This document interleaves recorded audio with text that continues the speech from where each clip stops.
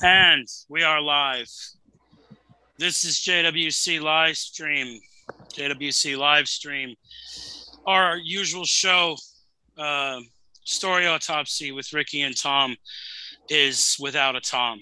So we're doing just an old classical live stream, and this will be a read. Today with us, we have the honored guest, our author, Amber Danson, everyone. Hi, everyone. Yes, that's Amber.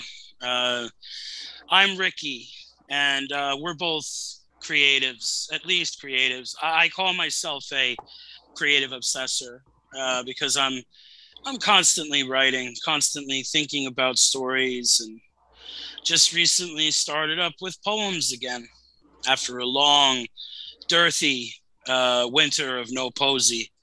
All of a sudden, it's back. It's unbelievable. Um, Wrote like a bunch over the last couple of days, and I handed them off to our resident poet, and we'll see what he has to say. The other thing I've been working on is Skyrim 6. Wrote a couple hundred words of that today, which is a sci-fi novel, and a whole lot of fun to write. I just got in there. I'm like, 13,000 words and something like that with outline for miles. But that's my angle. Amber, how are you doing creatively? What have you been working on lately?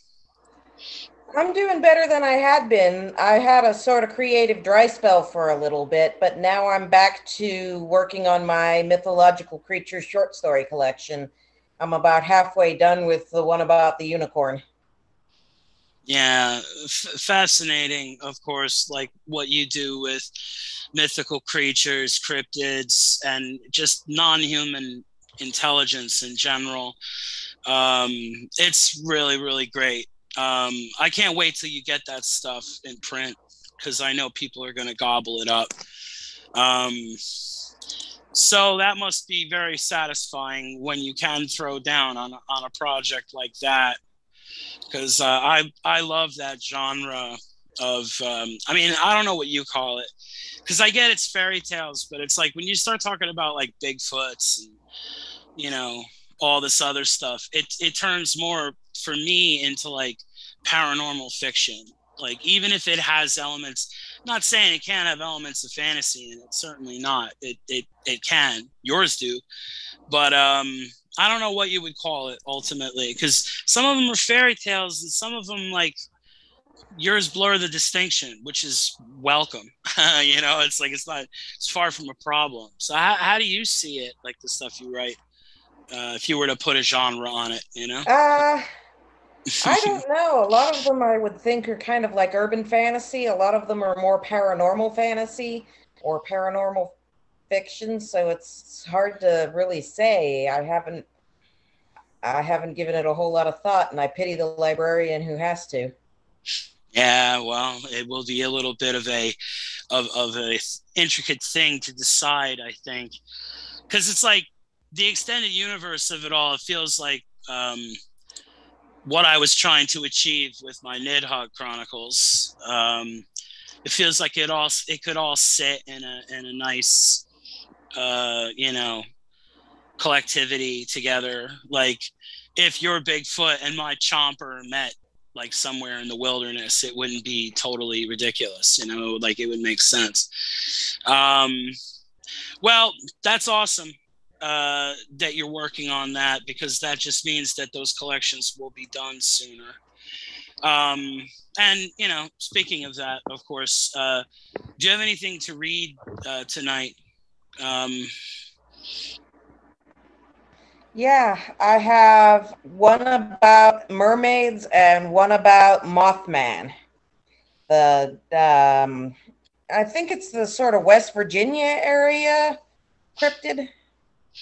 yeah, that's the original take on it. They saw it near a bridge collapse, and two teenagers saw it when they were driving, they were going for a joyride through a disused weapons depot, and their car got buzzed. Like, I think it was just a little after sundown. It got buzzed by this monstrous thing, and people correlated it to that famous bridge disaster. What is it, Point Pleasant or whatever? People say they saw it at many disasters, that it's a harbinger of disasters. People say they saw it in Ukraine and all over the place. So it's a creepy thing, I'll tell you. I love Mothman stuff. And mermaids. Who doesn't dig mermaids? Who's into fantasy and fiction, right? So which one do you think you're going to read? Well, I have time to read them both if they don't go too, because neither one of them goes too long. But the mermaid one is first in just the order of the document. Hit it up then. Let's hear it. It's going to be a treat either way. So. All right. This is Waterborne. My father used to joke that I was supposed to be born a mermaid. I know I don't have to explain my waterlust to you, my son. Let me tell you about the dive which imprinted itself most deeply in my memory, the day I saw the impossible. Your father and I had recently purchased our first boat, and Yuri was eager to take it out on the water as much as possible. He whistled as he piloted the boat through the light congestion outside the port of Haifa in Israel. We went out well beyond the oil platforms, not wanting the beauty of the day to be spoiled by the blocky background of metal rigs. I remember a bright, cloudless day. The water was a deep, brilliant blue. We were far off land, over the Levantine Basin in the Mediterranean Sea. Beneath me was warm ocean waters sinking to a depth of more than 2,000 meters, far deeper than you could dive without a hard suit. It would be nothing but water and sea life all around me, with no sight of the ocean floor. Yuri cut the engine and dropped anchor. He joined me at the stern as I checked over my gear. I will be down for a while, I said, looking up at him. He nodded toward his fishing pole and smiled. I know. You won't catch much at this time of day. I began to shove myself into my wetsuit. He shrugged and gave me the special smile I loved so much. His teeth were vivid white amid the darkness of his neatly trimmed beard. I enjoy the silence. I laughed. It was a long-standing joke between us that I spoke 5 sentences for every one word Yuri uttered. He unpacked his fishing gear, and I finished heaving the wetsuit up my body. I perched on the low wall and slipped into my monofin, watching him through my lashes. Going down, I said, grabbing my mask. Yuri looked up from his tackle box. He smiled and gave me a kiss. Go with God. I brought the mask to my face, put the goggles over my eyes, and tumbled backward into the water. I had sand-filled weights at my belt, just heavy enough to counteract my buoyancy, since I had no need for a heavy tank. I began to sink gently into crystal clear water that faded to deep blue in all directions. It was so magnificent I nearly forgot to breathe. The burn in my lungs reminded me that I had a pesky need for oxygen. I breathed deeply, pleased with the new technology. Yuri had gifted me with the mask last Hanukkah, and it must have been frightfully expensive since they were not on the market yet. I turned my body in a slow arc, careful not to tangle myself in the tether, and began to dive, both legs pumping the single fin at an easy pace I could keep up for quite some time. I continued my descent for several blissful minutes before movement caught my eye. It was as much ahead of me as it was beneath me. Something about the way it was moving prompted me to change the angle of my descent. Squinting, I peered into the greenish gloom. The indistinct shape appeared to be in some distress, thrashing about in a panic. It was oblong in form and about half my size. As I swam closer, it let out a high-pitched squeal similar to a dolphin call. I was still some distance away when I realized this thing was no dolphin. It had arms. I stopped. I had seen no other boats. A treasure hunter scouting for sunken ships, perhaps? They could be dangerous. But Those thrashing movements spoke of pain. It was my duty to God to offer my aid. I pulled out my diving knife with a grimace. I knew nothing about fighting, less so in the water. Several pumps of my legs brought me closer. When I got a clear look at the creature, I froze in astonishment. What I saw was impossible. Hands, the long fingers webbed to the second knuckle. A human-like face, the angular eyes larger than my own. Ribbons of dark hair. But this creature's fin wasn't man-made. Rubbery blue-green skin covered a fluke like a whale's tail. Dark swirls eddied past me. My numbed brain identified blood. It was the blood which forced me to understand what I was seeing. I did a quick spin, searching for the dreaded triangle fin, but aside from the strange thing before me, I was alone.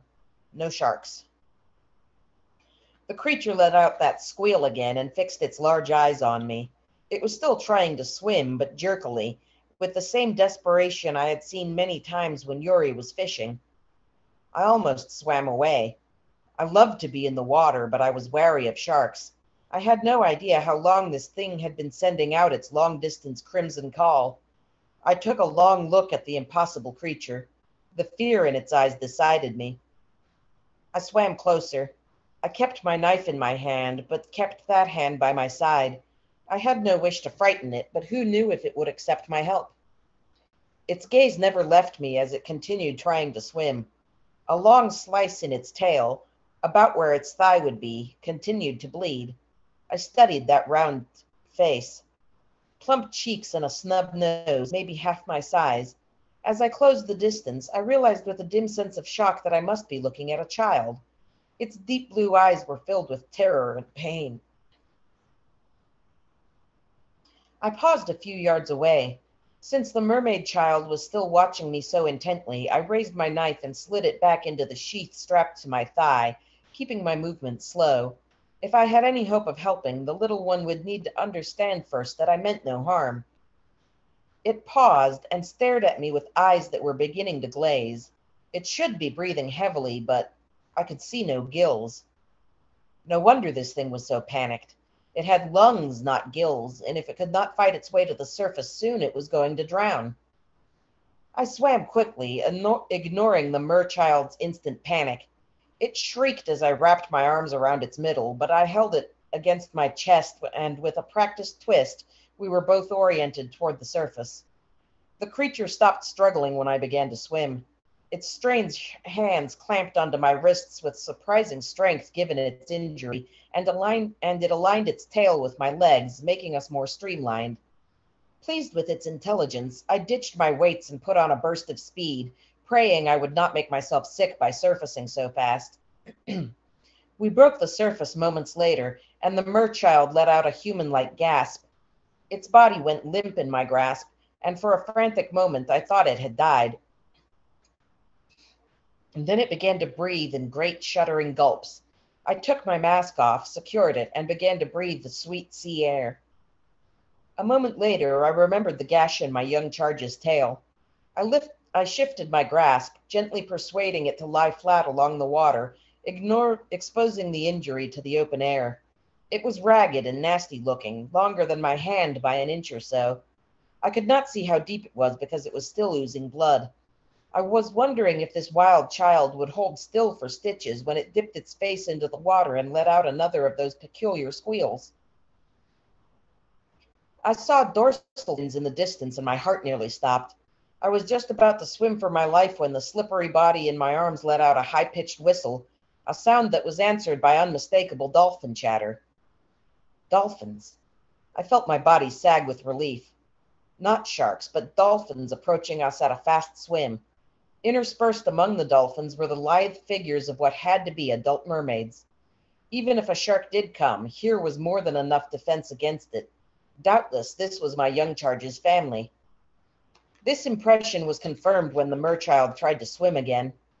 I relaxed my grip, not wanting anyone to think that I was an enemy. The merchild thrashed its tail once, let out a shrill cry along with a fresh burst of blood, and began to sink fast. I gulped air and dived after it. It grabbed onto me at once, winding its arms around my neck. Its thin body trembled. I wrapped my arms around its middle, gave it a reassuring pat on the back, and looked toward the oncoming crowd. I saw what looked like surprise on the nearest faces. I heard one call out, and my young charge turned its head over its shoulder to answer. Though the merchild's grip on me was strong, it also seemed to be weakening. I twisted slightly and swam us to the surface. I heard Yuri shout from the distant boat just before my head broke the water. Moments later, I was surrounded. I estimated 20 or so adults and at least as many dolphins. Many of the merpeople held spears tipped with stingray barbs, though thankfully the weapons were not pointed at me. Some were even identifiable as female, and some, though these stayed at the fringes, had small children clinging to their backs. The dolphins stayed even farther out, jumping and splashing about in the warm seawater. I looked back at the boat, many hundreds of yards behind me. I heard Yuri shout a question and answered with, "It's okay." There was a vigorous response to my cry, mostly from the sleek dark heads all around me. They chattered among themselves with clicks and squeals, drowning out Yuri's reply. They were silenced by a sharp screech from one of those nearest to me. A male, I thought, and with disturbingly powerful shoulders. God helped me if he decided I was a threat. He met my gaze. His eyes were a very dark blue-green and big enough to make me think of anime. He clacked something at me and held out his arms. "You should look at this," I said, as though he would understand, and turned the merchild so the injury could be plainly seen. There was some hubbub. The big one in front of me called out, and one of the ones at the rear swam forward. This one had silver streaks in his tightly braided hair and was adorned with a necklace of sand dollars. He wore a belt of what looked like fish skin, which had several pouches attached to it, woven of seagrass. The big one swam a pace or so backward, leaving room for the elder one. He swam right up to me and barely hesitated as he reached for the child. In his face, I saw a reflection of how odd I must look to them, how alien and unknown, and yet this elder was willing to trust that I meant no harm. I lowered my arms, hoping to show that I did not want to keep the child from them. The elder must have understood, but he was unable to detach those wiry arms from around my neck. He gave a whistling trill and pushed the child against me. I hesitantly wrapped my arms around the little body again, holding it at an angle to allow easy access to the injury. The healer began rooting through one of his many pouches. Within moments, he produced a curved bit of fish bone with some sort of filament attached. I barely had time to wrap my brain around the fact that these impossible aquatic people had medicine as advanced as stitches before the healer merman drove the needle into the merchild's flesh. Its tail spasmed and I tightened my grip. I knew enough about first aid to know that the young patient needed to be kept still. I was fascinated by the expert speed as the healer stitched the nasty gash closed. The thick webbing between his long fingers, which I had thought would make him less than dexterous, folded up neatly between the fingers. He might not be able to press his fingers together as closely as I could, but this in no way inhibited his ability to use tools. He bit off the last stitch and reached into a different pouch. The little one whimpered through this ordeal and let out a great shuddering sigh when it was finally over. I could sympathize. That bone needle was thick. I stroked the child's back in a soothing up and down motion. Its skin was both supple and rubbery, similar to dolphin skin. I could imagine the force necessary to push a needle through it. The big one clacked, and the healer answered with a staccato sound. The child pried its face out of my shoulder and hummed something, sounding unbearably weary. The big guy swam to within an arm's length of us and held out his arms again. I gently transferred the unresisting body into the arms of what I assumed was its father. The merchild turned its head and gave me a very human-like, close-lipped smile. I copied the smile, feeling a thrill deep inside my heart. The father inclined his head, then clacked at the healer without taking his eyes off me. The healer dipped his head in an identical gesture and reached up behind the big one's neck. Not until he had unfastened it did I realize that the big guy had also been wearing a necklace. It was a beautiful, polished abalone shell, strung on a cord of some kind. The healer faced me and issued a complicated series of clicks and whistles, holding the gleaming shell and its thong in both hands. I could hardly believe they wanted me to take it. For me? Really? He gave me a close-lipped smile and proffered the amulet again. Thank you. It's simply lovely. I took the shell as it was being offered, reverently, with both hands. I inclined my head to the big guy, doing my best to mimic his gesture. There were smiles throughout the band, and a few children peeked at me. I noticed that none of them showed their teeth when they smiled, and I was glad I had not offered a broader grin. One of the juveniles, in size somewhat between the one I had helped and the adults, swam up to me and began gently touching me, a look of wonder on its face. I held out my hand, and there were budding breasts, seemed to be as fascinated by my unwebbed fingers as I was by her webbed ones. We clasped hands, and I allowed her to then take my hand in both of hers. She manipulated the digits, making clicks and other noises, while I inspected her long braid. The hair felt exactly as human hair does when wet, and was braided in a beautiful herringbone pattern. The idyllic moment was broken by Yori's voice, calling to me from the boat. The engine was on, and he was heading toward us. I'm all right, I called, turning my head over my shoulder. When I turned back toward the mermaids, they were already leaving. Swiftly and silently, moving as sinuously as the waves they vanished beneath. By the time Yuri reached me, they were gone, the dolphins with them. What was all that? He asked from the side of the boat, reaching toward me to encourage me out of the water. I didn't move. I held the shell to my heart, remembering the intelligence in the eyes of the creatures I had helped. Clearly there was more in God's design than I had been taught. Shira, what happened? The urgency in his voice pulled me out of my reverie. I swam up to the side of the Conquest and reached up for him with one hand. The mermaid amulet clutched my other hand. I gave a mighty kick as I grabbed his hand, propelling myself out of the water. He hauled me onto the deck and sank onto the wooden planking with me. It was mermaids. Light-headed, I opened my hand to reveal the palm-sized shell. I had no idea what material the cord was made of, only that it had been woven from green fibers that had subtle differences in color, making the cord as pretty in its own way as the shell that hung from it. What? He stared at me in disbelief, then his gaze dropped to the iridescent abalone shell. Where did you get that? I told him everything. I felt light-headed. The entire experience, including the gently pitching deck beneath me, was beginning to seem unreal. I never wanted to forget a moment of what had happened, so I gave him as much detail as I could, hoping it would help cement the experience in my memory. Yuri was silent for a long time when I finished speaking. He sat staring toward the now empty sea while I wearily clambered out of my diving gear. Finally, he said, There's a shark coming. The bass are practically leaping from the water to avoid it. How about grilled fish tonight? Sounds wonderful, I said, tying the mermaid amulet around my neck. Yuri grabbed the fishing rod and went to the bow. With his free hand, he grabbed the binoculars hanging from his neck and began scanning the water. I stayed where I was, rubbing my fingers over the slick contour of the well-polished shell. I was grateful Yuri had not challenged my tale. He was sure to have seen something odd, though there was no way he had seen the mermaids as clearly as I had, even with the binoculars. We never spoke of the mermaids again, but from then on I wore the abalone shell necklace every time I went out into the water. It became my diving talisman, and I could never look at it without a sense of awe. It is with great pride that I now pass the amulet on to you, my son. Your father never did believe me, and it put some strain on us that he would scoff at me when I would be extra careful to pack that abalone shell before a diving trip. Never mind, that you are willing to believe me is enough.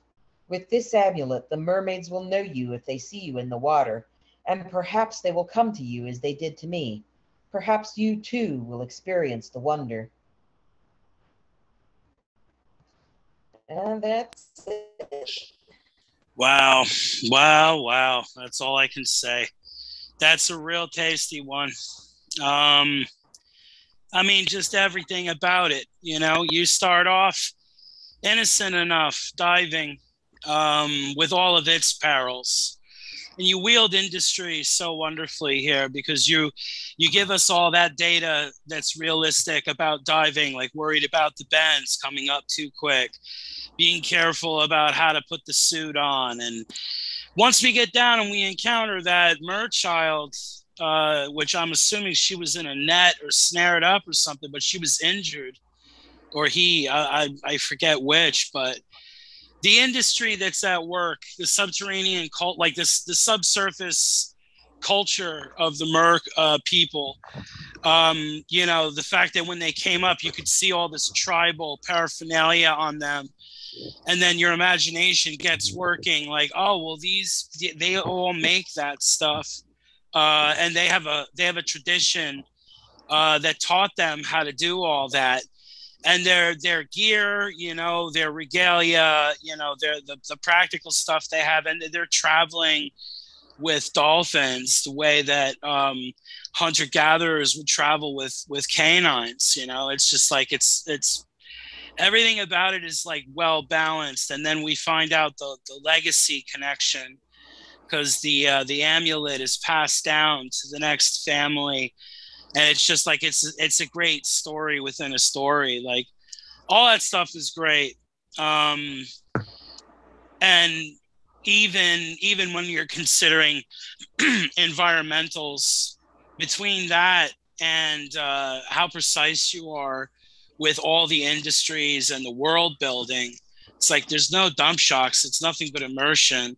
And I had muse flashes. Like, I'm like, what would happen if they didn't show up and she had to take this child with her or something, because it's too sick, it's injured, and it's like upset. So like, what if she had like an in-ground swimming pool that she would have to like drain the chlorine and fill it with seawater, and it's like first it would be a bathtub, you know, and then it's like, how do you catch how do you catch an injured mer creature and keep it safe and on the way to being healthy again? So it's like, between that and like the whole idea, you set it up. You're like, well, this son of hers could end up being, you know, have another destined call with mer creatures. If he's a diver and he carries on the tradition, he could end up.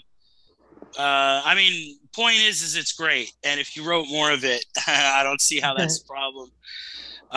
Great work on that. Where did the muse flash for that one hit? Like what? Where did that idea come from? I watched a show on, it was either the Discovery Channel or Animal Planet, I can't remember which, called Mermaids, The New Evidence. And it was kind of, on the one hand, you want to believe, on the other hand, it's like, I don't know. But it's like, I got to thinking, what if? And the creatures they described that these guys had swore they seen and had a body of one of them for a little while. I'm like, you know, that's what I imagined mer people would kind of be like, and hanging with dolphins just makes sense because dolphins are real intelligent. And I mean, if dolphins were used to mer people, it would explain why they're so cool with humans. And it's also like the way the dolphins vocalize and the intelligence with which they're said to communicate. It's like they're clicking and stuff. They could use the dolphins as devices. It would be like, uh, you know, a surface tribe, like, well, I'm going to take the wolf with us. I'm going to take the hound. And if the hound starts howling, then you know to come join us. It's like the dolphin clicks a certain way. They could have like some kind of sonic internet down there where the dolphins are talking to other dolphins, and then they relay. Because I wonder, ultimately, do the mer people speak, the mer folk? Do they speak dolphin?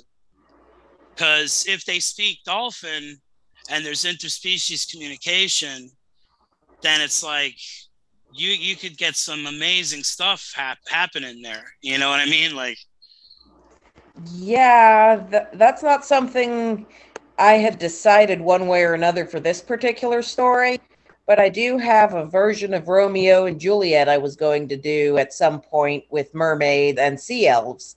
And I was going to have the mermaids speak dolphin. Yeah, well, there you go. Please do, because that was just great. I mean, it's another cryptid, another fairy story that you absolutely nailed, and a great read besides. So that is really cool. What else? Moving right along, of course. You know how it is when you're having fun. Yeah. What else do you have to read this evening? Before Sunrise is my little Mothman story. It's not too long, I don't think. So I'll get this loaded up here. Sounds great. Saul stared at the endless dark highway in front of him.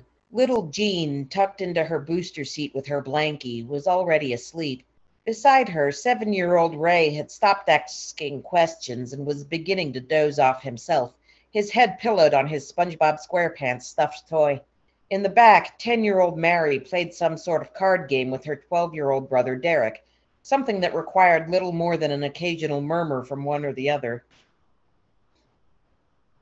Though their reason for traveling was a sad one, it was nice to be with his family. After losing his mother, he felt now more than ever how important his wife and children were to him. How much farther to the airport? Derek asked absently, flipping a card onto the pile between himself and his sister. 3 hours. Flight 13 takes off at 6:45, and Uncle Rick will pick us up at DFW Airport. Then we go to the hotel and rest up for Grandma's funeral. I have to pee, Deborah said from the passenger seat. 7 months pregnant, she needed frequent rest stops. Saul sighed, impatient but not willing to sacrifice her comfort. I think the last sign said 5 miles to the next exit. I'll make it, she assured him. He nodded, forcing himself to relax. They were making good time, after all. A few minutes later, he took the Bondsville exit and pulled into a gas station. He consulted the map while Deborah ran into the store with Ray and Mary. Deborah was back in the Explorer within 10 minutes, shepherding the children with her customary efficiency. She smiled at him as she climbed into the seat. Impulsively, he leaned over and kissed her before turning in his seat to survey the kids. Mary was already buckled and reabsorbed in her card game. Ray finished wrestling with his own seatbelt as Saul watched and gave his father a gap-toothed grin. All was well. Satisfied, Saul cranked the engine and pulled out of the parking lot. Getting back on the highway means doubling back, but this rural route goes the way we need to go. Deborah gave him a sleepy smile. The only drawback of a rural highway at this time of night was the risk of deer, so Saul kept the high beams on. There were no other cars to be disturbed by the bright lights. He kept scanning the road and the dark verges on either side, ready to put the brakes on if a deer stepped in front of him. Without taking his eyes from the road, he reached over and placed one hand on Deborah's bulging belly. The unknown life inside gave a lazy turn, pushing against his touch. His lips curled and he returned his hand to the steering wheel. From the back, Mary's shrill voice rang out. "What is that?" Whoosh! A dark shape dropped into the road ahead. Saul braked hard. Was that a deer bounding into the road? But it was way too big to be a deer. Red eyes gleamed in the darkness. His heart tried to crawl into his stomach. Deer don't have wings, a small part of him whispered. Oh my God! Deborah sounded hysterical. Oh my God, Saul, what is that thing? Saul opened his mouth to answer, then gasped when something hit the roof hard enough to rock the vehicle. The suspension bowed, talons shrieked against metal, and Saul slammed on the brakes, his muscles quivering in response to the surge of adrenaline. Deborah and Mary screamed. Jean let out a wail. The Explorer skidded as it slowed. The creature tumbled from the roof and was back on its feet in an instant. Massive, charcoal gray wings snapped open. Though man-shaped, it had a face straight out of horror movies, giant red eyes and inhuman features. The next moment it was gone. The noise in the car made it difficult to concentrate. Jean and Ray sobbed, Mary was screaming, and Deborah prayed while Derek shouted questions. Saul wanted to holler for silence, but he couldn't unclench his teeth any more than he could unlock his hands from the steering wheel. He let up on the brakes and steered the car out of its skid, his heart pounding in his ears. He pulled over, but didn't put it in park or cut the engine. Keeping his foot firmly on the brake, he half turned in his seat. "Everyone okay?" "I'm scared," Mary said in a whimper. "Me too," Derek said, white-faced. "I want to go home." Ray sat clutching his SpongeBob toy as if it could protect him. Deborah wiped the tears from her cheeks and unbuckled. Turning, she knelt in her seat, pressing her back hard against the dash to leave room for her belly. "Don't squeeze the baby," Saul objected. "Hush, Jeannie, it's okay. Mommy's here," Deborah crooned. The 4-year-old wasn't gripped by the same terror as the rest of them. She hadn't seen the apparition, but her family's fear had driven her to hysteria. "Dad, what the hell just happened? What was that thing?" Derek gripped the seat back in front of him with both hands, his eyes huge. Saul had no answers. What good was he as a father if he couldn't explain what just happened to them? "Jeannie, shh, shh." Deborah's efforts were producing no response from Jean. "I want to go home," Mary whimpered. I might have to go back there to get her calmed down." Deborah reached for the door handle. Saul punched the automatic locks. "Nobody is getting out of this car until we're sure that thing isn't out there waiting for us." Deborah pressed herself back into her seat and stared at him, her blue eyes huge. "You're right, that thing came out of nowhere and it's too dark to see much. But really, don't you think it was a deer?" "I don't know." He rubbed his shaking hands over his short hair. "We should go. We should really go now," Derek said. "Buckle up," Saul said to Deborah, silently agreeing with his son. Saul pulled back onto the road. The reassuring purr of the Explorer's engine helped soothe them all. Jean's hysterical howls eased back to hiccups and sniffles. He checked his mirrors. Darkness behind him, darkness in front of him. It must have been a bird, some sort of really big bird. Saul checked the speedometer. Keep it at a steady climb. 30 miles an hour, 40. The red eyes appeared beside Saul's window. He let out a shout and swerved away, pushed harder on the gas. Up to 45, but the creature kept pace with the car. Deborah and the children screamed as the huge winged thing slammed into the side of the Explorer. A loud bang made the vehicle jump. Saul fought the steering wheel as the Explorer lurched back and forth. Gravel crunched under the tires, pinging bits against the metal frame much like gunshots. This could not be happening. Saul put on the brakes, fighting against the instinct to push it too hard. The red-eyed apparition swooped away, but before he could come to a complete stop, Deborah let out a terrified shout. The thing was now on her side of the Explorer. With an ungodly shriek, it hurled itself against the fender. The Explorer careened off the road. Saul wrestled with the steering, struggling to get it back onto the road. The Explorer shifted, clipped a tree with the driver's side headlight. It jumped sideways and came to a shuddering stop. Both airbags exploded. For several moments, the only sound was the hiss of steam. Then a wail rose into the air, and another and another. Dazed, Derek shook his head to clear it. His little brother and both his sisters sobbed into the night. In the front seat, nothing but silence. "Ow, I think I hit my head." Derek winced, touching a tender spot near his temple. "Mary? Ray? You guys hurt?" "I want to go home. I want to go home." Mary's wailing made an almost rhythmic counterpoint to Jean's terrified howls. "I'm okay," Ray said in a small, scared voice. "Mary, stop crying for a second. Let me know you're okay." Derek wrestled with his seatbelt for a moment before he got it unlatched. Easing forward, he grabbed his sister by the shoulders. "Did you hit your head? Don't worry, I'm sure we'll go home soon." Mary took several deep, shuddering breaths. "I'm okay, too." "Dad?" Derek eased past Jean, relieved to see no blood or broken bones on his littlest sister. Saul moaned, a guttural sound like nothing Derek had heard. Dad, you okay? Derek put 2 fingers to his dad's throat. The firm throb he found reassured him. Deborah let out a soft sound. Her limp shoulders straightened and she raised her head. What? Where are we? Dad wrecked the car because some crazy thing came out of nowhere. Derek shook his father's shoulder, alarmed by the blood on his face. Saul jerked away with a confused cry, then gave his son a weak smile. Hey, buddy, everyone okay? I'm okay, Deborah said in a soft voice, but my seatbelt is jammed. I can't get it off. Saul reached past her and dug around in the glove box. Deborah reached behind herself as best she could and wrapped her fingers around one of little Jean's madly kicking feet. The touch worked its magic, and soon the howling was little more than hiccupy sniffling. Saul tracked down the seatbelt cutter he kept in the glove box and sliced through Deborah's seatbelt. He rested one hand on the slope of her belly. Is the baby kicking okay? Kicking like mad, actually, she assured him with a shaky smile. Is the engine still on? Saul nodded, but cut it off because of the column of steam rising from the front of the Explorer.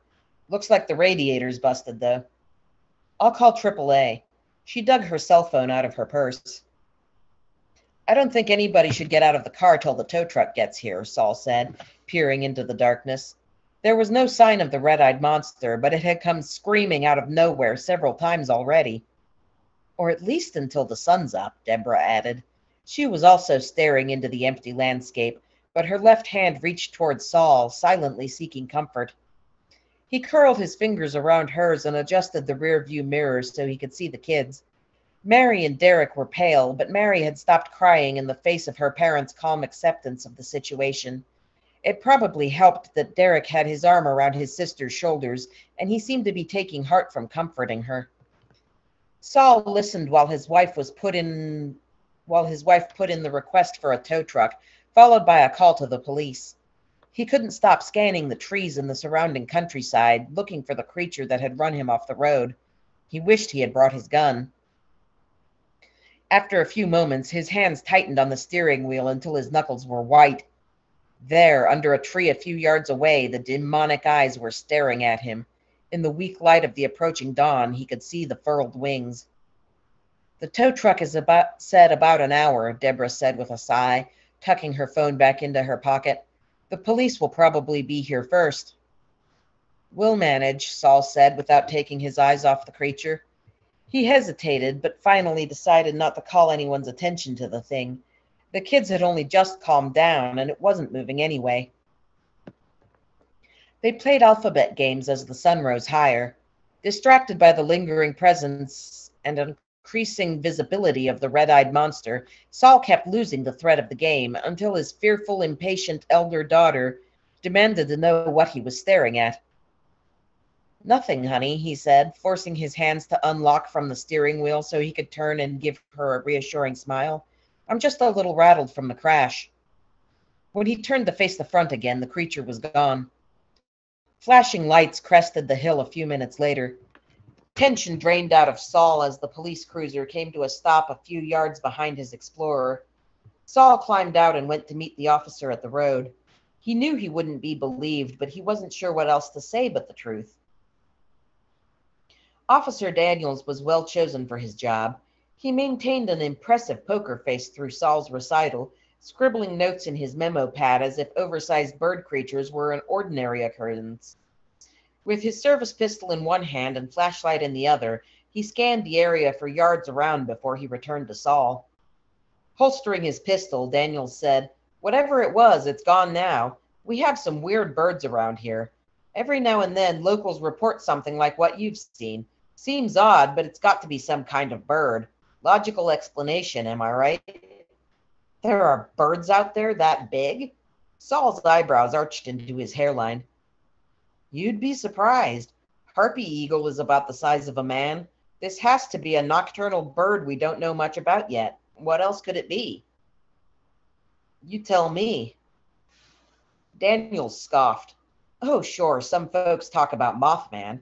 Myself, I don't believe a word of it. Has to be a bird. Big old owl of some kind that nobody's ever captured. Saul folded his arms. Mothman? Big creature straight out of horror stories, or so I've heard. Glowing red eyes, 10-foot wingspan, sweeps in out of nowhere. Superstitious folk round these parts are scared of the thing, say it's a bad omen. Me, I say it ain't real. Folks imagine a lot of things when they're scared, and it can be scary when you don't know what you're seeing. I guarantee you, sometime soon, someone will find a big red-eyed owl, and that will end the rumors. Daniels clapped him on the shoulder. Saul grinned at him, relieved. I knew it was some sort of bird. I just didn't realize there were birds out there that big. Yeah, big red-eyed bird. Daniels flipped his memo book shut and tucked it into his pocket with the pen. Shame it made you wreck. You folks okay, aside from being shaken up? We're okay. Saul looked over his shoulder at the Explorer, where he could see his family still looking white and wide-eyed. Seatbelts and airbags did their job. Daniels grinned. Good enough. Want me to take you somewhere? There are 6 of us, and someone has to wait with the car. Saul sighed and rubbed his hand over his hair. I can fit 3 kids in my back seat and 1 person in the front seat. I could call for backup. Saul shook his head. Nah, I'll just wait in the Explorer with my oldest son and have the tow truck driver drop us at a garage near my wife's friend's house. You can take Deb and the younger kids to Roxanne's. Daniels offered his hand. Sounds good. Do you want to call her to let her know you're on the way? Sure, just let me talk to Deb. Saul clasped the officer's hand and walked to the passenger side of the Explorer. Deborah rolled her window down. What's going on? Officer Daniels says there are some really big, weird birds out here. Every now and then the locals have reported a red-eyed bird. Saul shrugged and leaned against the car. Derek raised his eyebrows. Are you sure it was a bird? What else could it be? Deborah grasped the explanation as eagerly as Saul had. If the people who live in the area have seen a big red-eyed bird, then there has to be something out there we don't know much about yet. Something that only comes out at night, so it's harder to study. We're perfectly safe, Saul added. Officer Daniels is going to take Mary, Ray, Jean, and Mom to Roxanne's house. You and me are going to wait for the tow truck and have the driver drop us off at a garage in walking distance of Roxanne's. It will be fine.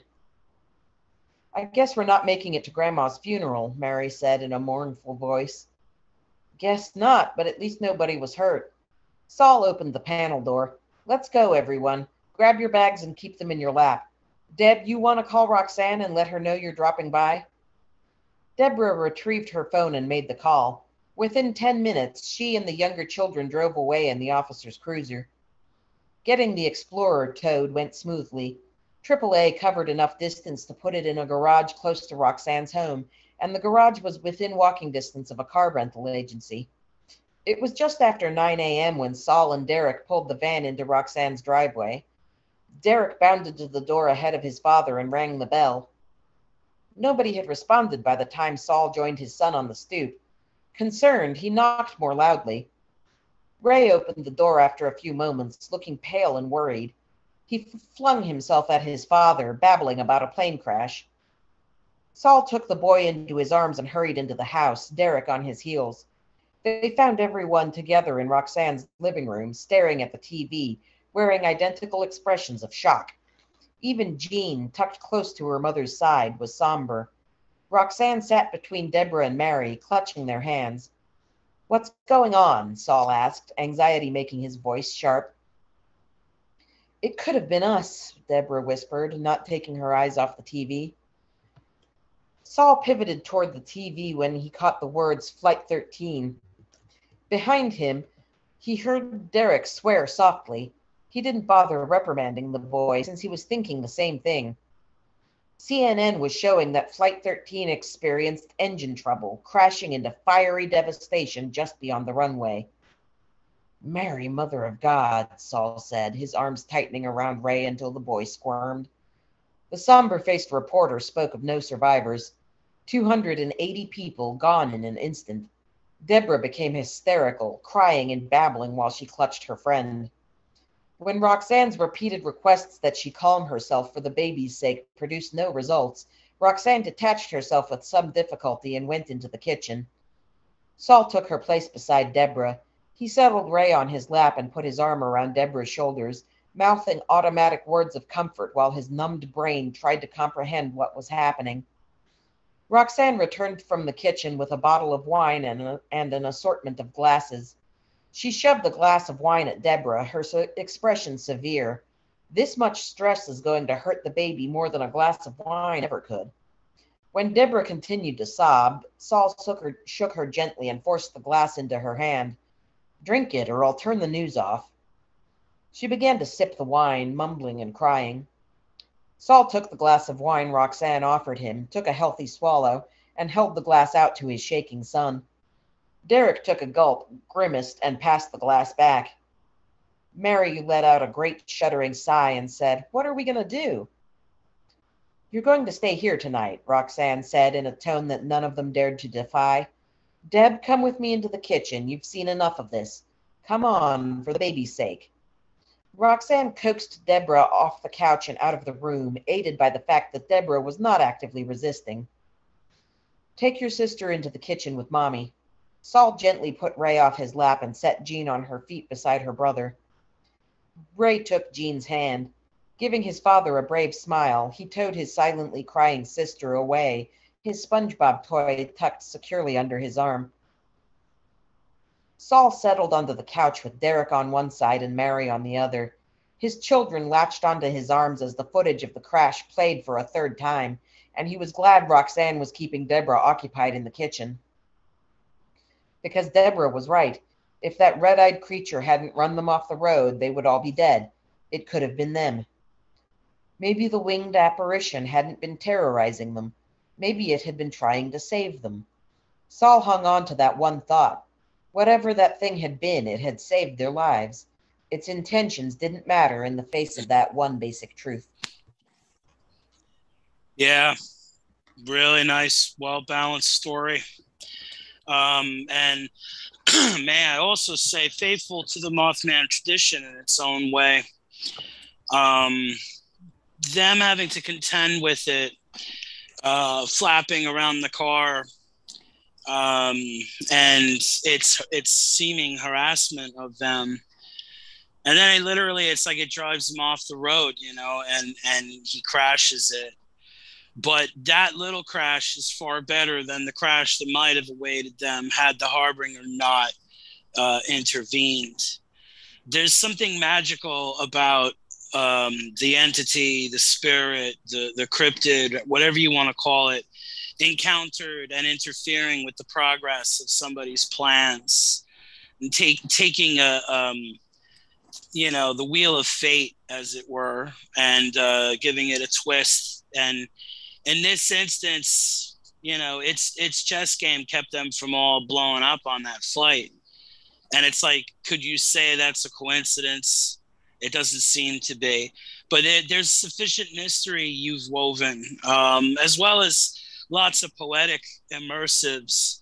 Like when they were in high pursuit over the gravel, the pinging of the gravel underneath the car.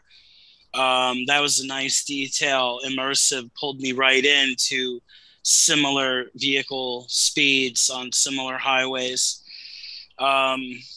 Really just great stuff overall, and a good read too. Glad you enjoyed it. It was a lot of fun to write. Yeah, it certainly seems that way. Makes me wonder about what I would do with for a Mothman in Nidhogg Chronicles if I ever did a sequel. What fascinated you about the Mothman that brought this muse flash to you? Like, when did it occur to you to write a story about it? Well, when I watched, I think it's called the Mothman Chronicles. That's when I became aware of the existence of the cryptid, and when I started having the idea to do short stories about cryptid creatures, which that one started with the Bigfoot story. I just started making a list of other cryptid creatures I could do stories about, and Mothman was on the list, and I'm like, well, what if he saves a fam from a plane crash? Yeah. Most of the time people associate these things with malevolence, but every once in a while there's a story where even something that's like, most people would find horrific. Every once in a while, the entity in question will give aid as opposed to terrorizing, which would seem to be its natural gift. But it sidesteps that. Those stories are fantastic. The ones that you're like, it makes you wonder if they didn't look like that, what place would they have? Great though, great story. And thank you for reading. So, like always, when it comes to JWC Livestream, time flies when you're having fun. And we're near the end of our program, so best to step up with plugs. Got to keep the lights on, in this particular case, I want to plug JWC first and foremost, Joe's Writers Club. Go to joeswritersclub.com and joeswriters.club and sign up to our forums. We have a writers community that does fantastic stuff, and we're trying to bring you more and more as time goes on. There's going to be new things emerging, new reasons to join. Check out our Zoom meeting on Tuesdays, 7 to 9 p.m. Eastern time. We have our classic meeting where we get together and we read. It's not unlike what you just saw on the show. Whatever you're working on, if you're creative, bring it to the meeting and you'll read. And it's a fantastic thing to have that type of analysis, but in the sense of a community. Like no one's interested in anything but inspiration. Like no one's going to be a harsh critic. We're here to improve the process and to enjoy fiction. So this is a very nurturing writing community, and just check it out, joeswriters.club. Watch this on our YouTube, like and subscribe to our YouTube as well. And there's workshops. Check out our workshops. Go to joeswriters.club. Amber, I want to thank you again for reading. It was really, really fantastic, entertaining, and to hear what you do on the page is it's a treat for me. But please do plug. What are you selling today as far as books are concerned? I'm still plugging away at my Death's Nightmare series. I've got Death's Nightmare available for anyone to buy whenever they want. Amazon still has it on sale for 99 cents for the ebook. And I got the sequel, Death's Gamble, available for pre-order. That one gets released October 1st. Fantastic. Amber Danson, go over to Amazon. Go pick up her stuff. You heard what she was reading. Her thrillers are amazing too. I mean, she's got it. And I'm selling Babbletron, After the Fire. People call me Ricky. Richard Andrew Olkis is the author name. Go to Amazon and check it out. Babbletron, After the Fire. It's a dystopian cyberpunk book. It's a novella, but it packs a wallop. Let me know what you think of it if you've read it. Drop some comments, and don't be afraid to participate. And we thank you again for watching, and we hope to see you next time. You guys take care.